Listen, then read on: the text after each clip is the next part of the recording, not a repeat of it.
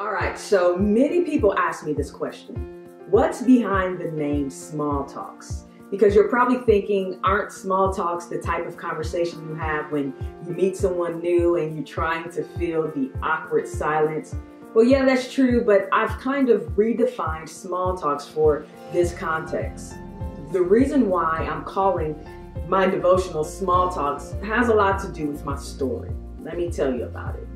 I've been living with a rare lung disease since 2009. This lung disease is characterized by persistent cough, shortness of breath.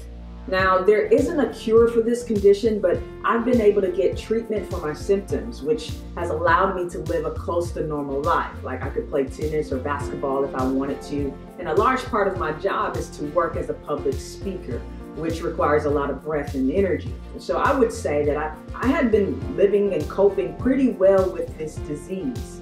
Well, in 2014, things took a turn for the worse. My body stopped responding to treatment, and as a result, my lung capacity dropped dramatically. Walking from one room to another would wear me out. I could no longer speak for long periods of time, and subsequently, I could no longer work as a public speaker. So I lost my job, and I could no longer fulfill my ministry duties at church. It felt like everything was being stripped away from me. I was discouraged. I was devastated. And then one day, something clicked. I realized that the very thing the enemy was trying to attack in my life was the very thing that was a threat to his kingdom of darkness. I realized that the enemy was trying to silence my voice because I believed that that was what God wanted to use most for his glory.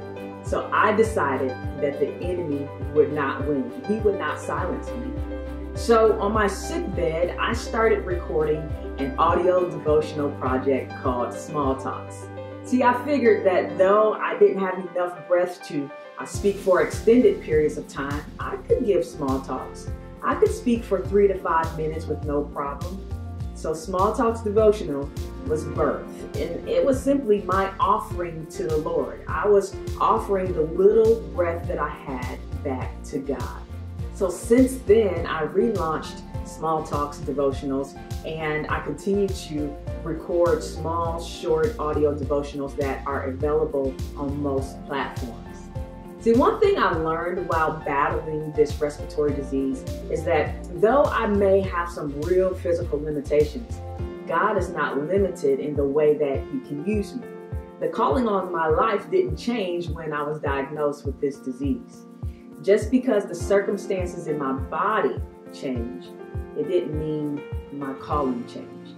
You know, and that's really the heart behind Small Talks. I know many of you guys are called to do amazing things. You're called to something, but maybe you feel like you don't have the right circumstances to pull it off. Maybe you feel like you don't have enough money or education. Maybe you feel too old or too young, or maybe your season of life has changed. Maybe you're a parent now. Maybe you're a mom or dad. Maybe you're married or widowed or divorced. Maybe the circumstances in your body has changed. Maybe you're retired.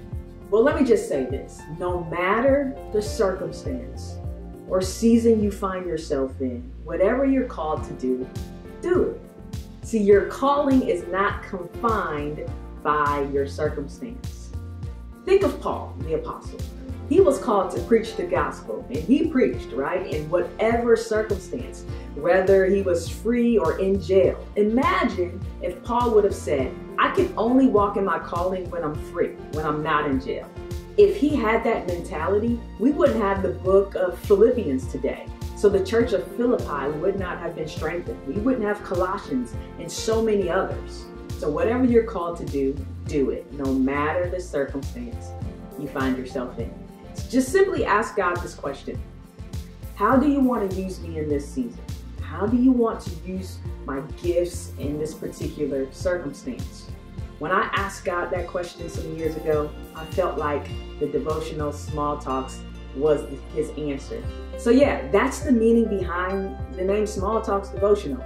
You can listen to my audio devotionals anywhere you listen to podcasts. There are close to 50 available for you. And I hope you join me as we have small talks about a big God.